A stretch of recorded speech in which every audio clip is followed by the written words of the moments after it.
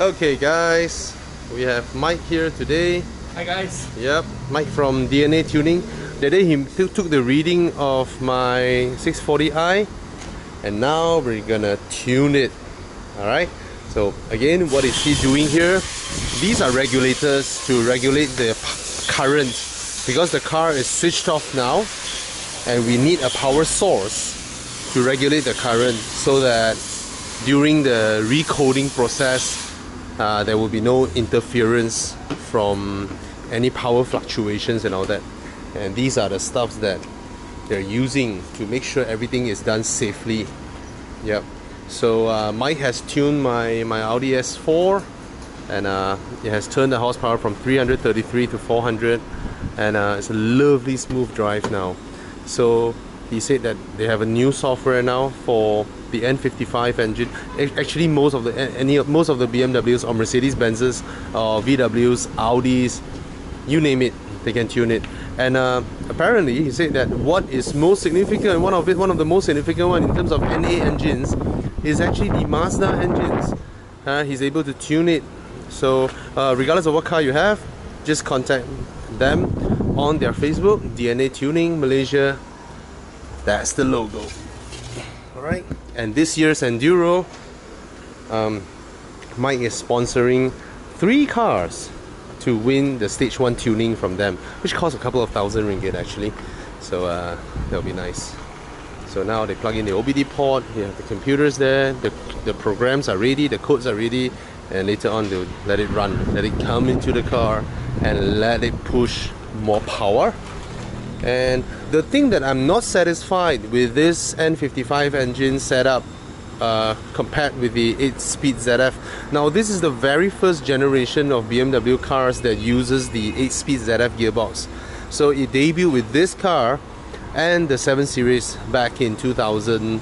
The 7 Series was in 2009 and then the 6 Series in 2011. So both uses the 8-speed ZF, which progressively made its way into every single BMW we have now.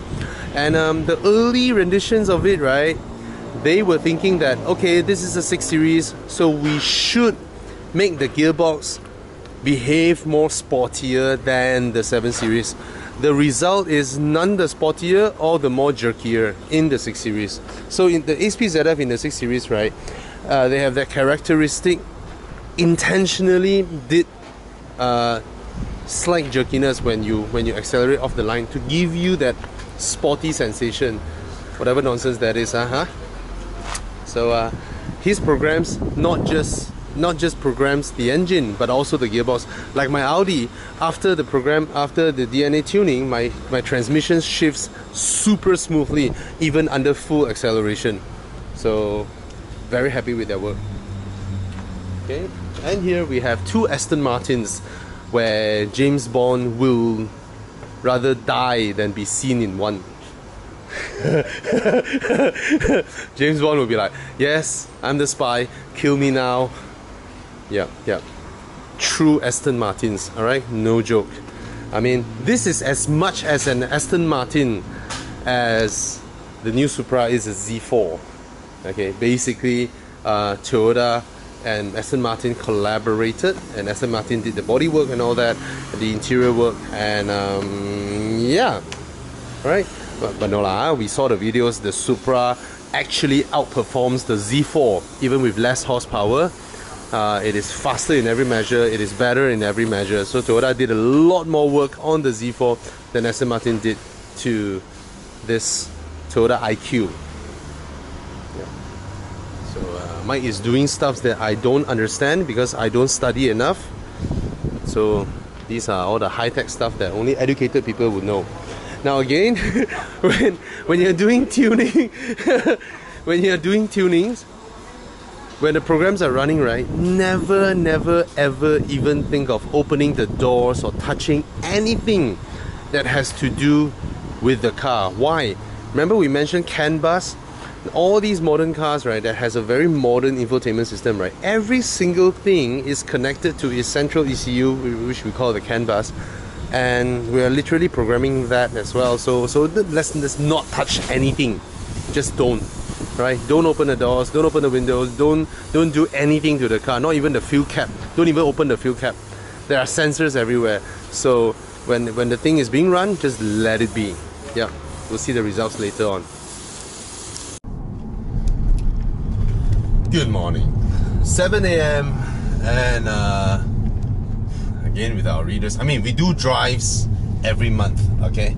So I'm arriving at the Petronas station. Oh, it's crowded. Whenever we call for drives, oh fuck, the people. Damn. Yeah, we always meet up at either this station or of course the other one. Oh fuck, that's diesel. Crap. Crapu. Oh, wrong direction. Ah, crap. I need some 97. Alright. Wait. Yep, we do drives every month. And this is about a week plus before Enduro. We came here for a shakedown. Yeah. Wow, easily 30 cars turned up. Now to refuel. Cheers. Morning! We're here at Petronas.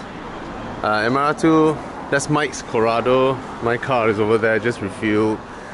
That's the Golf GTI. A lot of lovely readers coming out today. That's a Golf R over there, Passat. And look at Con's police car. Look at his police car. That 86 over there. Even Honda Jazzes. And we have quite a few minis today. Look at that lovely two-door mini. The lovely Clubman here. And check this out. That's the new mini convertible. Very, very nice. Lovely car. Yeah, look at the little details. Look at that.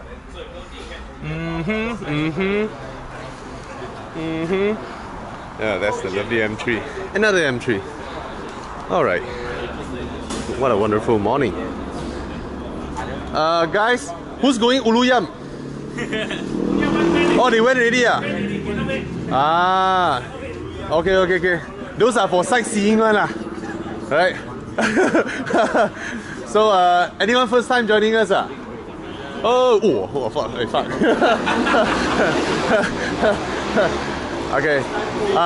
Well, we'll just head all the way up, and we have a professional driver there. Hey, chick, why you look behind? You don't chiba you. Okay. Yeah. So why we don't go Uluyam is this route to us is safer. So okay lah, let's roll off, drive safe, and have fun. Anything else? You all know where we're heading, right? Oh, okay. Put Amber Court. Amber Court is the best. Okay, you're from our Indonesian friend here. Flew in from Indonesia to join this drive. You didn't know, right? The best hotel in Genting is called Amber Court. You go Google all 5-star review, I tell you.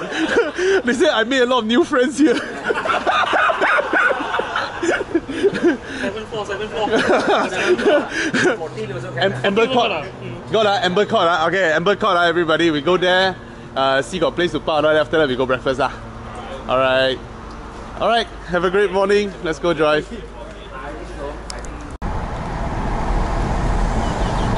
What a lovely morning.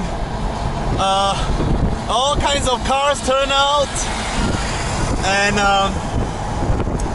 Mini, very sneaky of you, Mini brought out the Mini Cabrio and joined our drive, like a surprise drive. And we have a Clubman, we have a two-door Mini, a Renault Megane 86, Golf Rs, Myvis, Jazzes, Polo sedans, the lot. As long as you love driving, join our morning drives. Right? Anybody can join. It's nice. Alright? And if you drop the top, of course, it's even nicer, right? Lovely. Later I'm gonna mount the camera at the back, try something new. Alright? Cheers.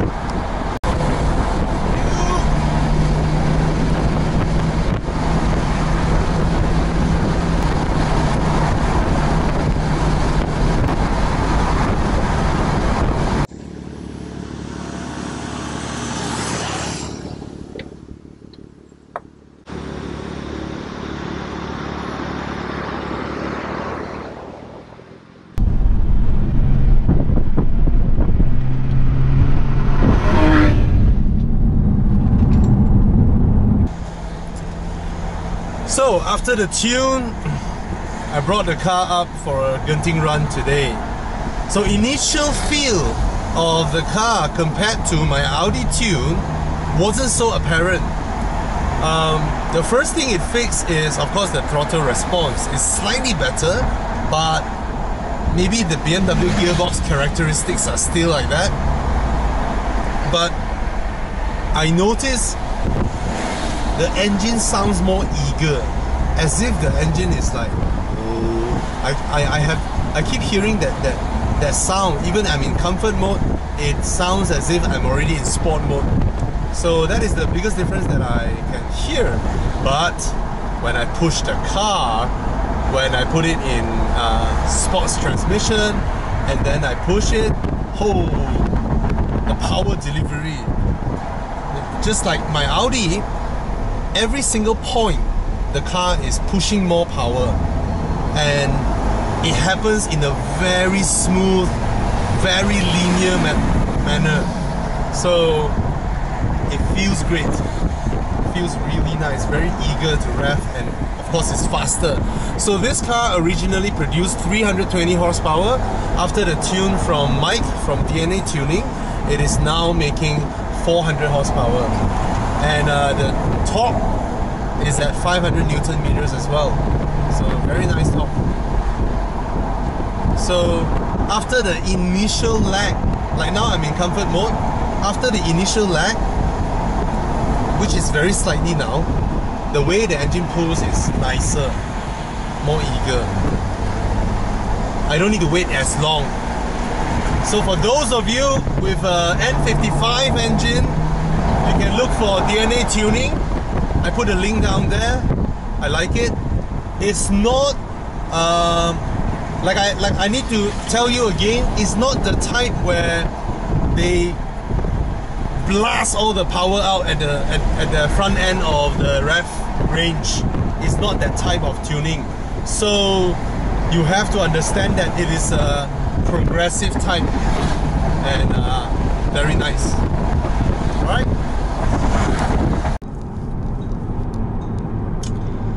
So we have a lovely drive this morning again. If you want to join our drives, it's very easy. Just always take note of our Facebook page, facebook.com/horizon, and that is where we announce our drives. Okay, and we have an official. You never would have guessed the view up here is so nice, right? So Amber Court there, they have a sign, the best view in Southeast Asia. Still. So yeah, our investigation is done. Amber Court is no longer available for rent. You cannot rent it as a hotel anymore. It is a hostel now. So Genting, if it is a hostel, don't. I mean, just why can't you just renovate or give it a repaint, right? Looks like crap now. Anyway, let's go eat.